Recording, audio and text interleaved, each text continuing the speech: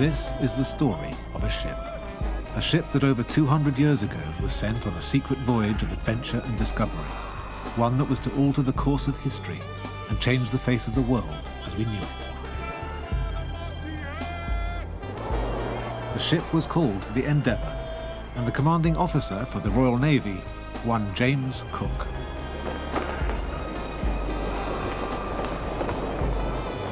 On board were almost 100 men, officers, seamen, marines, scientists and artists. Together they set sail from England and through uncharted seas searched for undiscovered lands. For those men, it was the 18th century equivalent of going to the moon, or even beyond.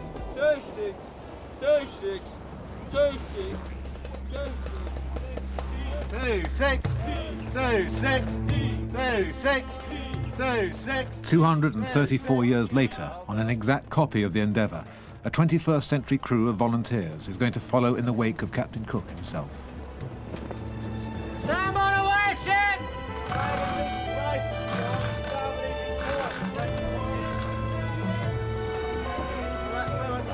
For 6 weeks, we're going to attempt to sail one of the most exciting and also one of the most dangerous legs of this epic voyage.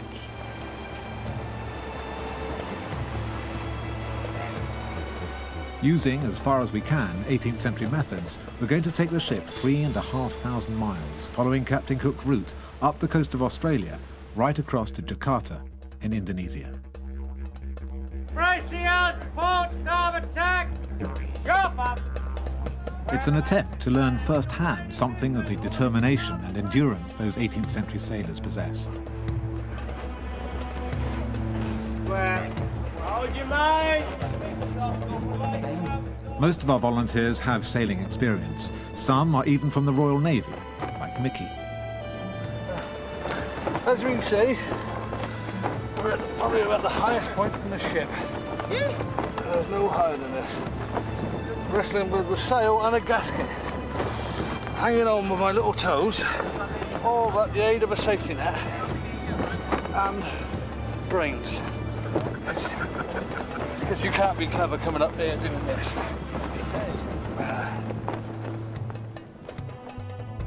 Unlike the original Endeavour, we have women on board. Claire here is our doctor, and she joins others from a variety of backgrounds. Belay starboard side, braces firm up and belay port. I think the women who are here are all quite gutsy women, and they're not the sort of shrinking violet, oh, I must polish my nails type of girl. I mean, there's nothing now that's close to a woman. There's no job that's close to a woman anymore. So the sky's our limit, really. There's nothing that they can stop us doing. So I don't see any reason why we can't do this. In modern society today, there'd be an outrage if you'd only brought blokes. And as part of the working crew, we have academic historians who look on this as a unique opportunity to further their understanding of the period. We mostly live in our imagination. We mostly live through texts. We don't know what it's like to have to get up aloft and furl a sail or ungasket a sail. It's an impossible fantasy for most people to go back, physically back in time, into the vehicle of the very period that they're studying. And that's what we're going to be doing on this voyage. It's a fantasy come true.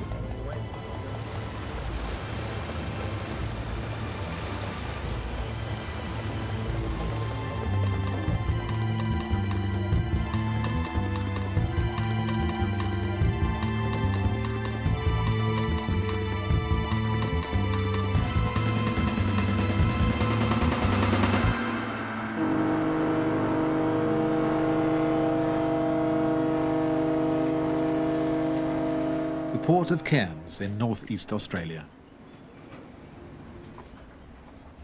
And this is where our story starts, as the final preparations are made for the long voyage in front of us.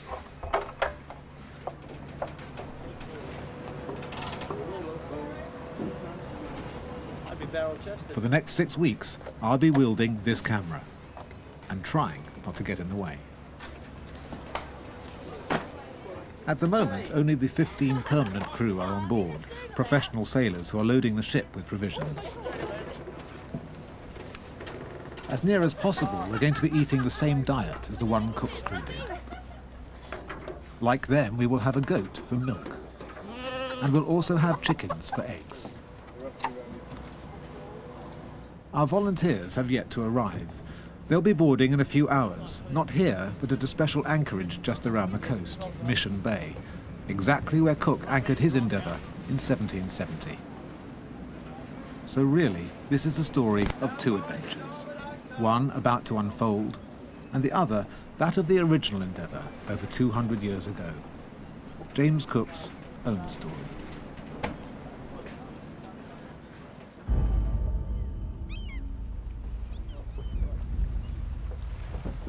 Friday, 29th of July, 1768. Constantly employed taking on board stores and provisions, poultry, pigs, sheep, and one goat.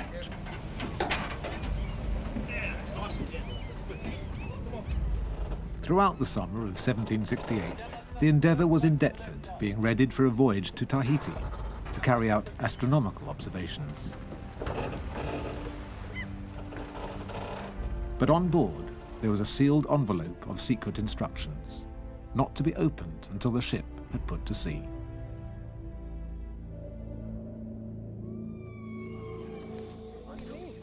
In the 21st century, our volunteers are making their way to meet the ship at Mission Bay. They are British, Australian, and just as on Cook's ship, we have some Americans as well. The only way to our rendezvous is through the sacred land of the Yoruba people. That's bubbling. Should be someone in there. Also joining us on the ship are Australian Aborigines We've lost most of our country. and New Zealand Maoris, the very peoples most affected by the coming of Cook.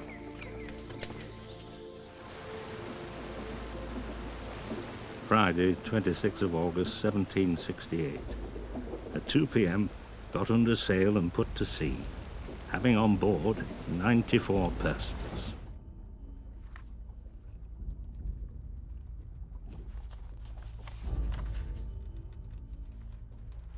Secret, by the Commissioners for executing the office of Lord High Admiral of Great Britain.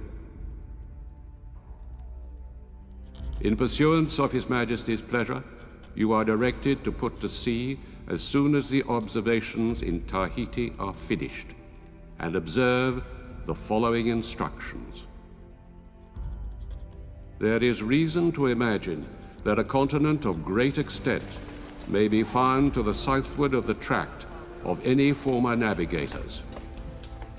If you discover the continent above mentioned, you are to employ yourself diligently in exploring as great an extent of the coast as you can, carefully to observe the nature of the soil and the products thereof, the beasts and the fowls that frequent it, and in what plenty.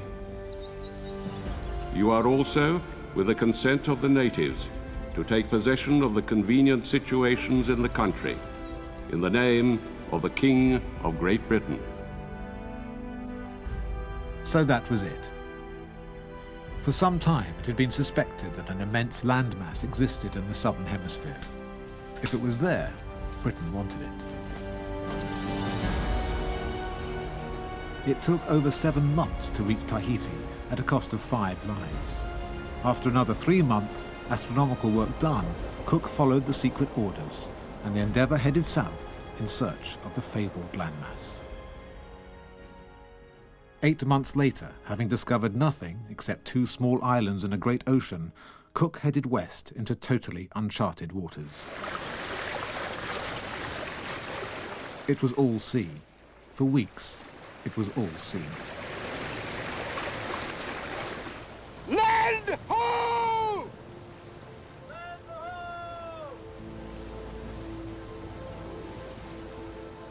Cook had discovered not the great southern continent, but the completely unknown east coast of New Holland, today's Australia.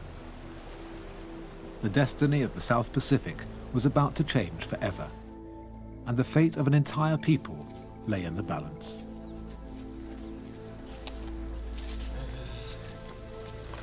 Okay, there it is. That's you. That's a good one. Oh, there she blows. Huh? Everyone? It's amazing. See the ship?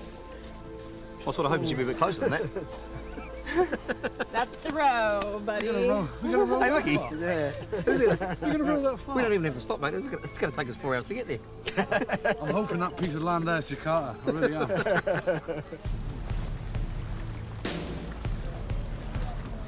We must now row out to the Endeavour, 4 miles offshore.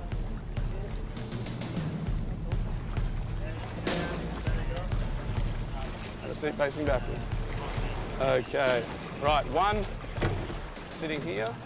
Okay. We have to go out in relays, and waiting their turn, 2 of our historians, Professors Jonathan and Ian.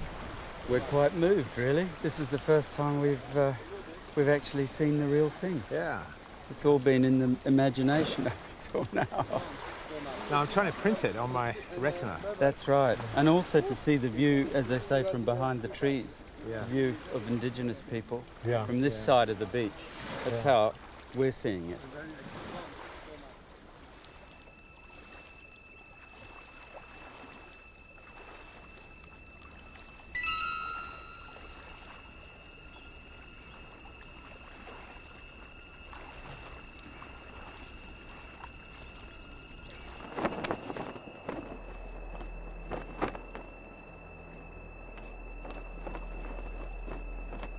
Dip on left. Guys, dip on left. Hey, okay, this is your left, this is left, your left, this is your right.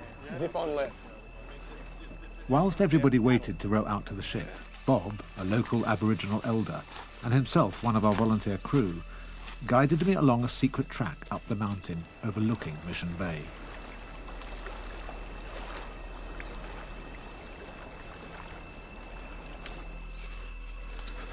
We were in search of a sacred cave he had last seen as a boy. Inside, he said, was something mysterious, of relevance to our adventure.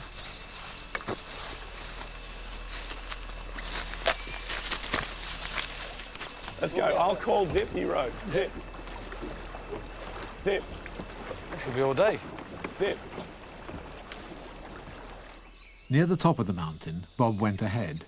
He had to ask permission from the ancestors to allow us to enter the sacred cave.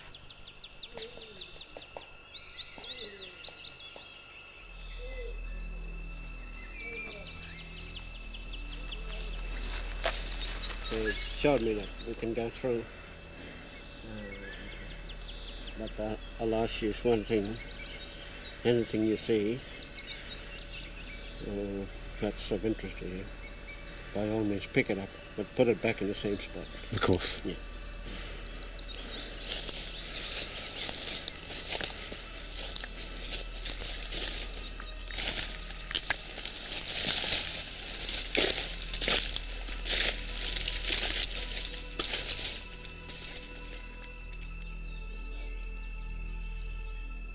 On the roof of the cave was a sun, a moon, a turtle, and there, what looked like a 3-masted ship. That's certainly the Endeavour. Well, that's amazing. There's certainly one mast there, another mast there, another mast over here. A bowsprit. And a sail. This was possibly one of the first Aboriginal recordings of the European arrival on these shores. On Saturday, 28th of April 1770, James Cook left the Endeavour in his longboat to start exploring the coastline he had discovered. And using an identical boat, we are going to board our ship for the first time.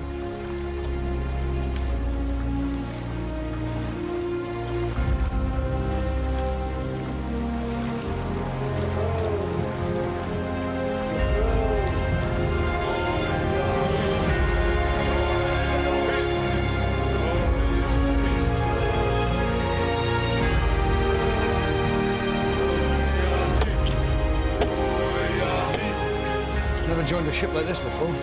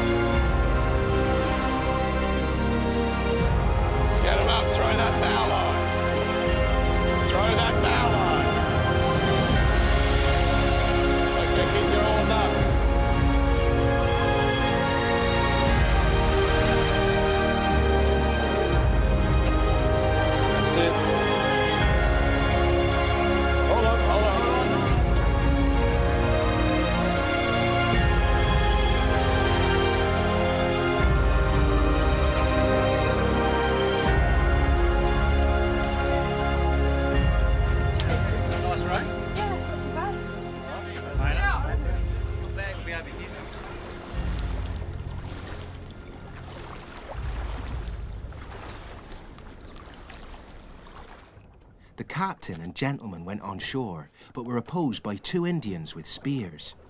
Notwithstanding, the captain tried by all means to persuade them to lay their weapons down, with presents and trinkets, but all to no purpose.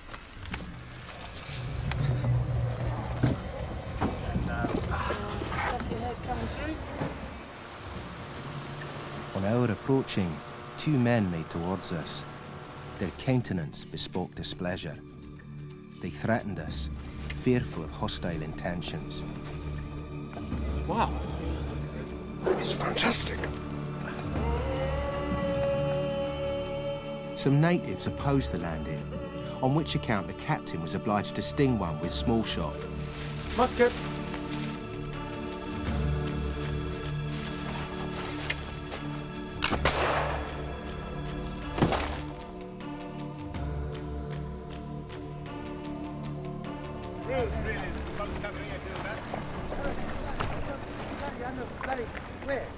It's a peaceful protest, don't worry about it. What are you protesting about? Vanessa, one of our historians, is not surprised by our visitors. Nothing here for us, you know, you left nothing, you never give out anything in return. He's upset that we're here. I don't know if he was talking about us or if he was talking about Cook came here and left nothing, just took. I think the Aboriginal communities here have every right to feel angry about the presence of the Endeavour. I mean, it's whether or not we want to do things in a kind of sensitive way, it's nonetheless the symbol of oppression to them, and there are a lot of issues that they would like to see addressed. So if the symbol is present, then they're bound to be angry about that. When Cook landed, it began to erode our tradition, our culture. That's why we got those protesters out there. Were you happy to be coming on the Endeavour yourself? Yes, I had to reach in very deep and have a hard, long think about it. But the option of looking to the future would far outweighs dwelling on the past, and I see that as a better way of moving forward.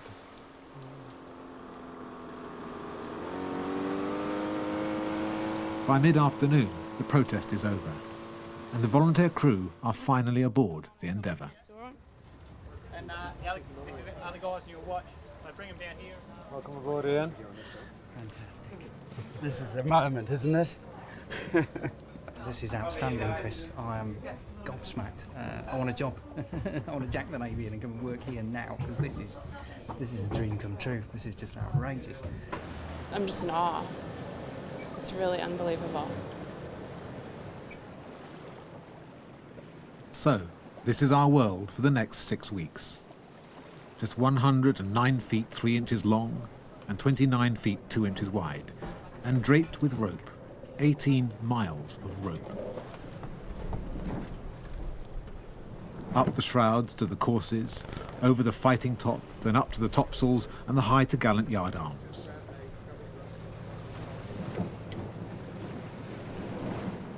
"130 feet above the deck and the belly of the ship. And down below, the living decks of the 18th century sailor. Yeah, watch your heads. JB, you're going to be in mainmast 5. Okay. Right, this doesn't correspond to your number. So one end of your hammock is slung here. Where you see MM5. The other end above Phil's head. Right, Cyril. Yes, sir. You're going to be in 3. In this one space where the food is cooked as well, the bulk of the crew, 45 of us, will sleep, eat and relax as best we can. Forward so you can find it. MM3. All the way under the booms. The senior members of the permanent crew have tiny cabins, just like Cook's officers, towards the stern of the ship.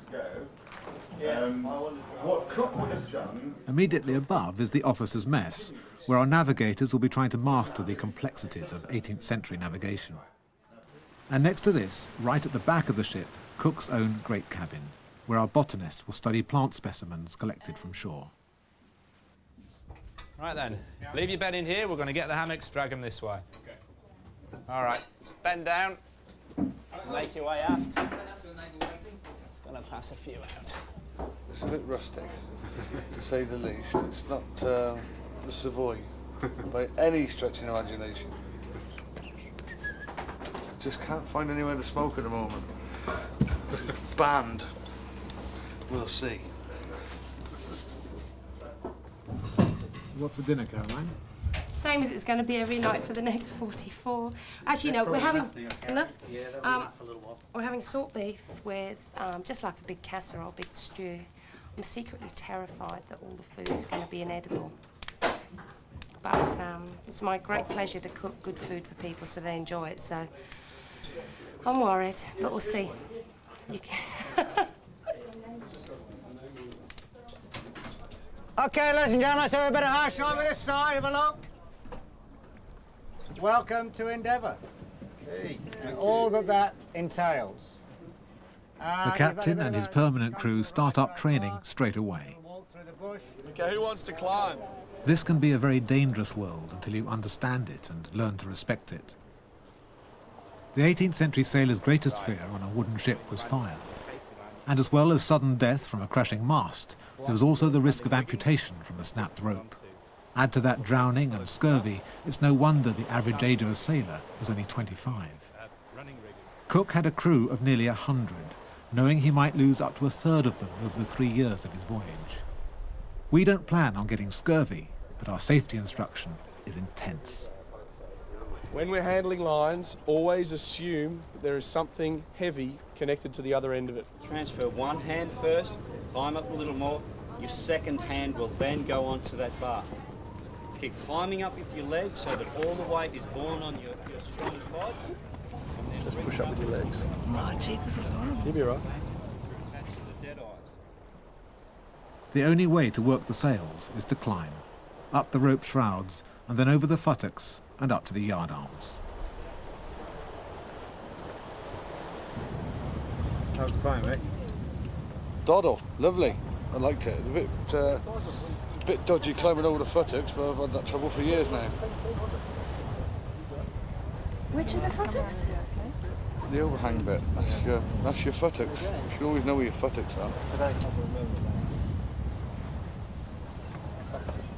Salt meat, this is all very experimental. I know you have to steep it in fresh water to get the salt out, but how long, I didn't know. So I put it in about 9 o'clock this morning. And then about every hour, I gritted my teeth and had a tiny taste of the raw meat to see how much salt was left in it. So now I've got a fair idea of how long to steep it. I'm in the process of taking it down to my galley. I'm going to chop it up and add it to my frying onions and carrots. Any ideas which way you could turn the wheel? Think of it like you're driving a car. 060's over here, 010's over there. We want to go to 010, which is over there. So in your car, which way do you turn the wheel? You turn it that way. We need to set sails, exactly okay? What we've got to do at the moment, this sail is furled, all right? Which means it's stowed and it's safe, weather won't affect it, okay, but we can't sail. So what I want to do is get everyone onto the yard and I want to unfurl the sail. I don't think, I've cut the quantities down tonight because it's the first night, and I don't think people will be hungry enough to eat too much. It's hot, they're a bit, you know, anxious, it's all new. So here it goes, it's starting to sizzle. When you're equal with the yard, get your safety harness and clip on to the black line that is on top of the yard. Okay, it's called the jack stay. That is your safety line, okay, and clipped on.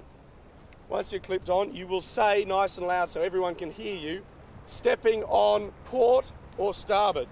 Once you've said that, and making sure they know, then put one foot across the foot rope, other foot across the foot rope, and you are on the yard, okay? Why do you have to tell them?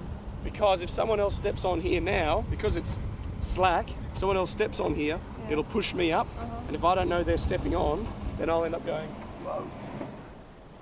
Cook's men had no safety harnesses, and if they fell into the sea, they would probably have drowned, as virtually no 18th century sailor could swim. Yum. It actually tastes all right. It tastes all right. It's said with a smile. She said with a smile. You're all steamed up, darling. Finally, there's toilet training. The heads. Basically, with the heads, if you haven't eaten it, don't put it in there, if you know what that means. But this one's mainly for the girls. 18th century heads could not have been simpler. Just holes in bits of wood over the bow, actually called seats of ease. But 21st century regulations forbid us to use the seats of ease on the Great Barrier Reef, and until we're in the open sea, we'll have to use the modern heads down below. But we are given an ominous warning. Paramount thing is to close off that grey valve. Okay, that is an open access to the sea. So if that valve is left open and we start getting a bit of pressure by rolling, that water will come straight up the system, plus whatever was the last entry into the system, and it will be all down there. Now I don't know about you, but my two pet hates on here, one being late for a watch, and two, like walking around in someone else's piss and crap down there. So, close the grey valve. Okay, 4 mast watch! Stand by 4-course load! Suddenly, a wind blows up, a strong southerly. Okay. Blue. Ease that out, Vanessa! Hold your topsail! All away! 9 heavy yardarms need to be turned to the wind and the sails set before the 1-ton anchor can be dragged off the seabed. 2-6! 2-6! 2-6! 2-6! 2-6! 2-6! 2-6! 2-6! 2-6! 2-6! 2-6! Let's weigh anchor. Prepare to weigh anchor!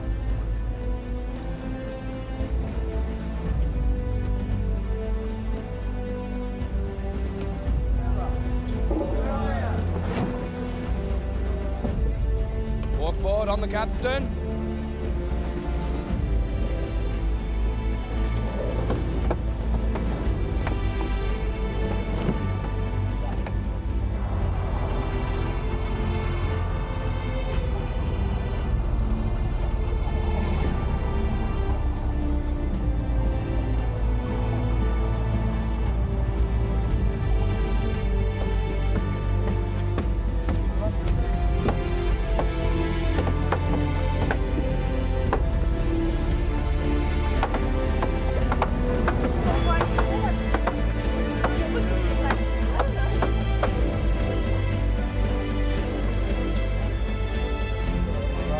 Big machine is going to start to move any minute now. In this wind, we're going to sail so well. This is going to be awesome.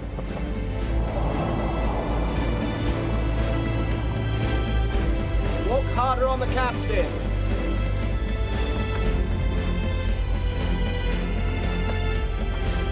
Keep walking forward.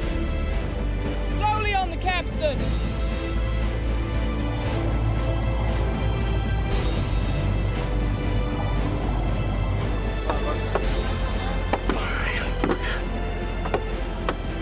What it's about, Chris.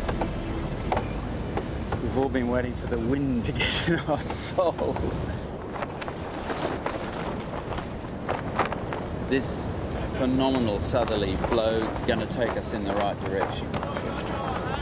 We've got to work as a team. We really have to throw away 21st century individualism, and we have to acquire the collective benefit of the whole.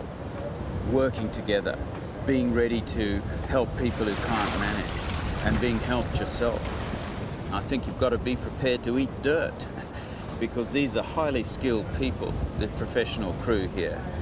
And, you know, we're dolts, we're blunderheads.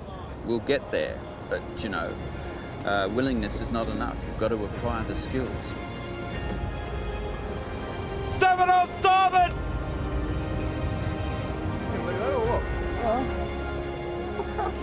You get through there? That's a short job. Hang on. Hang on. I'll come in. Let's shrink right there. I'm coming back.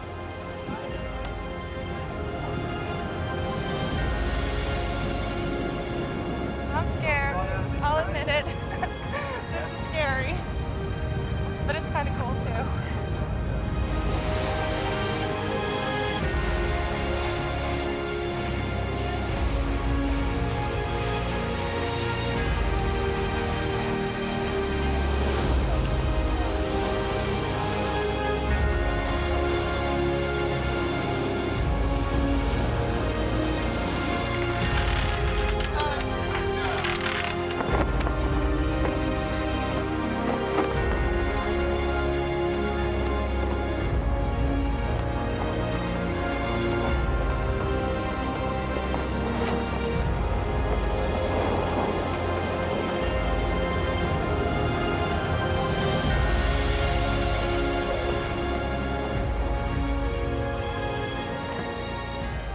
Even as novices, we make good progress up the coast.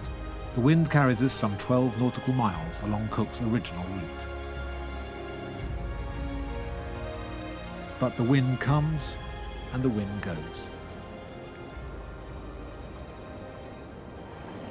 And now, as evening draws in, and with coral reefs all around us, it's thought safer to stay here for the night. One anchor, let go! Down the circle, you can all do each other's back. It's like being a dog. Whoops. I think I've just covered Chris in boiling oil. Are you eating meat, Christian? Yeah, I guess so. Alrighty. Are you vegetarian, Christian? I was, up until about 5 minutes ago. It only lasted 5 years. Oh, just a fad then. 5 years? You've been This looks lovely, Caroline. This is going to be good. This has got to be better than the food on board a modern warship. Is that where you normally live? Yeah. That doesn't say much. That does not say much for modern warships. Ah, this course in the Royal Navy, the RN cookery course, you know. Nobody's ever passed it. That is really salty. That's good, maybe Boston or something. Salty, isn't it? Very salty. The ship's biscuits are very fine if you can knock them around with a hammer. That's a biscuit.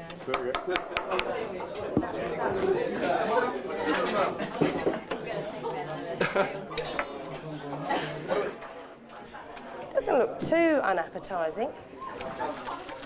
The 18th century sailor would have loved this food. For most, it was better than anything they got at home. Each sailor would have been taking on about 5,000 calories a day and would have put on weight. I would never, ever slag off an RN caterer in my whole life. After eating this. Oh. What's your reaction, guys? The meat is salty. Yeah, it's salty. Yeah, yeah. The vegetables are very good. Good, okay. Well, here we go. Welcome to the 18th century.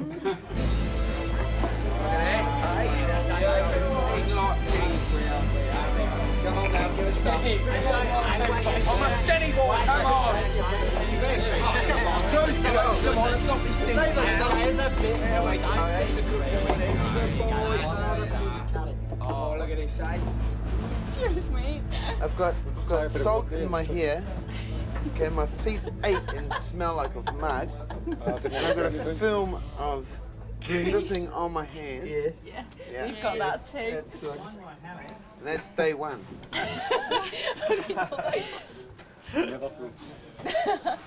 Hey. I worked harder today than I've worked in months. And just want to get bed sorted out.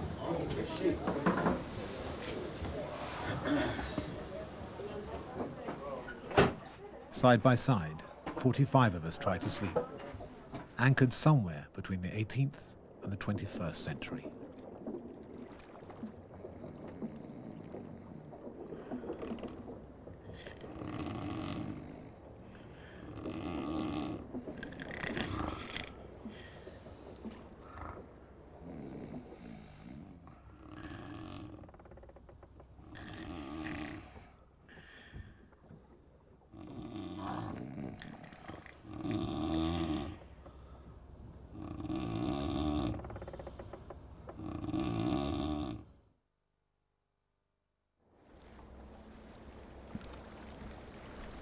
If it wasn't for the snoring, that'd be a really comfortable sleep. Yeah. Well, your hammock is actually sawing a nice hole in my neck. Look, I've got shitloads of room. What? Cole is actually interesting because he doesn't snore much. Do you actually get can right hear in Mickey. The whole Mickey's like a shit. Mickey's everywhere. Actually fit right in. Cole's is just like someone just chopped the head off the goat. You know, it's like blood gurgling.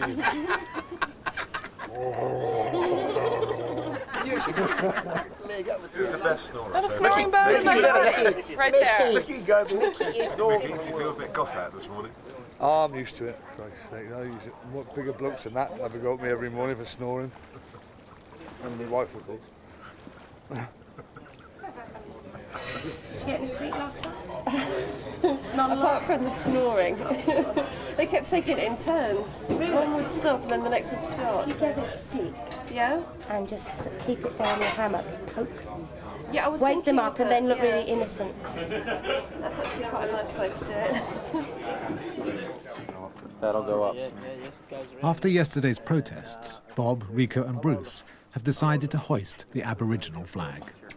Do you want to know the meaning of this flag? I do. Do you know? The black symbolizes the people of this country. This yellow here is the sun, and the red is the blood that was shed for this land. That's the symbolism behind this flag. And it's now the Aboriginal flag. Right. Let it fly. We raise this flag in the spirit of reconciliation, and we believe out of reconciliation we'll have a treaty. One day, soon we hope. That's it. One here. You know, I'm interested to find out more about what the animosity is still between the Aboriginal people and the British. You know, I mean, obviously we had, when we were coming on board, we had a boat circling around flying the Aboriginal flag that was not saying the nicest things about Captain Cook. But I think it was important to them to raise their flag on this ship. It was very, very touching.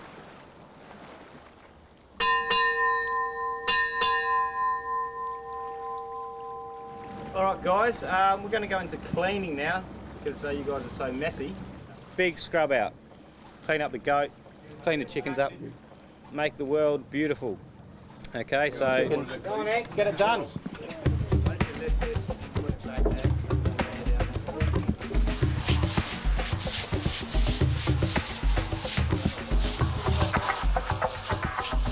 Every day, Cook's crew would spend hours cleaning and scrubbing the ship as a protection against disease. A task that is no less vital today.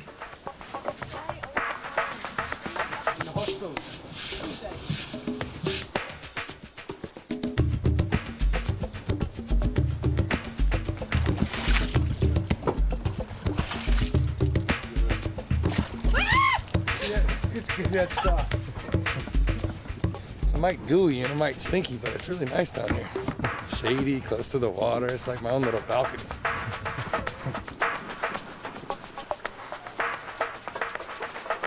Don't wash the soap out, another way like that. I thought before I got on it, it's going to be a lot of hard work, and it's even more than I thought it was going to be. I just hope everyone's mood stays as cheerful as it is at the moment. A few arguments I expect. I'm only predicting this, I don't know anything. People start getting really fed up with the food, fed up with living, sleeping in a hammock, fed up with discipline, basically. A lot of these people has never lived with discipline, or they've always been told what to do. They've always been free spirits, and then that is going to affect some people. They're not going to like it. They're going to take offence to it. Living in the Navy has given me a certain insight to people in general, how people react. I'm not an anthropologist. I'm not university educated. I've just been around a bit, as it were. I'm just using a prediction. I'm doing right here. I think that's where we should do it. No, I did. Because look, that's 36. Is it? It's perfect. 36, 27, 36. I'd say there was a 38. Thank you, Al. Anyone else? Push on me again on the last day. Who else wants some? Doug, are you up? So this is to see any difference between the beginning of the trip and the end? Hopefully I'll I don't know. She just said measure me in. And Bruce fumbled it for a second, and I stepped in. I didn't fumble it. He's doing it in I didn't meters. fumble it. He just doing stepped it in. It was my job. She doesn't want to know in meters. With the wind back in our sails, we're heading north once again, exactly on Cook's route. And after 24 hours, we arrive at a wooded promontory jutting out into the Great Barrier Reef. In June 1770, James Cook was in the same place. At latitude 16 degrees, 6 minutes south, and longitude 214 degrees, 39 minutes west, is a point of land I named Cape Tribulation, because here begun all our troubles. Here we are at Cape Tribulation, and from the point of view of the historians, this is an important moment, because this is where, almost by premonition, I suppose, Cook starts to see an ordeal in front of him, quite a long and protracted ordeal. He's having difficulty managing to sail past this mass of land, and he's starting to get into trouble with coral reefs. And from this point, really, almost until we reach the far north, he's in a state of, I think, acute anxiety. He's not showing it because he's a very phlegmatic Yorkshireman. Uncannily, it is from this point, Cape Tribulation, that our own troubles begin. What's the problem now? Oh, she's just doing the same thing. Every time I go to milk her, she just gets upset about it and won't stay still. So she just tries to kick over the pan and does the runner. So I don't know what's wrong with her at the moment. The goat's sick, and so is Vanessa. An extension to the yard arm snaps. Sarah, get this boat in the water as quick as you can. Okay. And then there is the bird that wouldn't go away. A bird landing like that culturally there's something wrong. That's a sign of some sort. Really? An omen? Yeah, it has happened to me before. Really? Yeah. It could be a death in the family, it could be anything.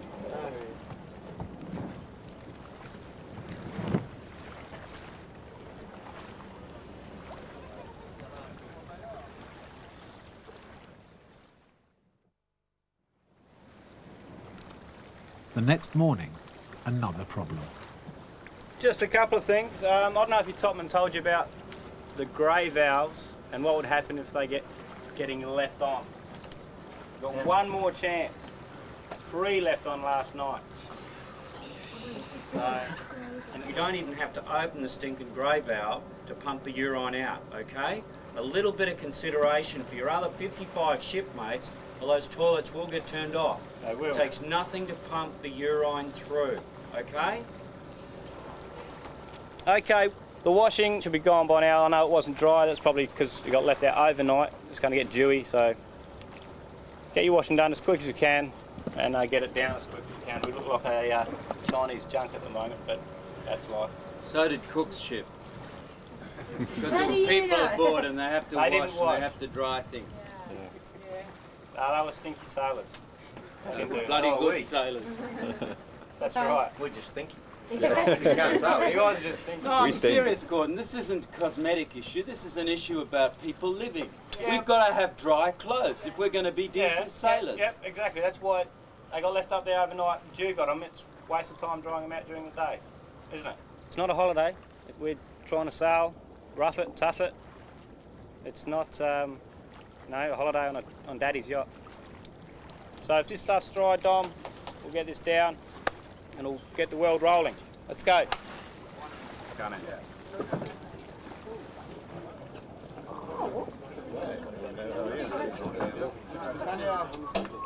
We're just told that this boat shouldn't look like Daddy's yacht. In fact, the people who've got the idea it should be Daddy's yacht, it seems to me, are Gordon. Cook understood that the thing that made a boat work is keeping the men, and in this case, of course, women, happy. And of course, you let them wash whenever there was an opportunity. We have got to be able to live. When we do finally get washing, we're told we've got to get the bloody washing down again. I'm speaking out because other people don't dare to speak out. They're afraid to. But I'm a 55-year-old man and I've been around in the world, and so I'm not... They can do what they like to me. I don't care. I don't think this is seaman-like thinking. I don't think it is. I think it's luxury yacht thinking. It's the exact thing that they're accusing us of.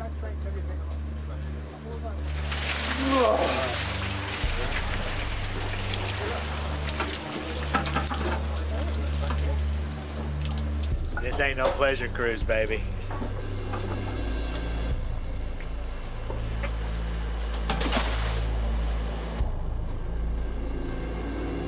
But our problems are as nothing compared to the fate that befell James Cook and his ship on the night of the 11th of June, 1717.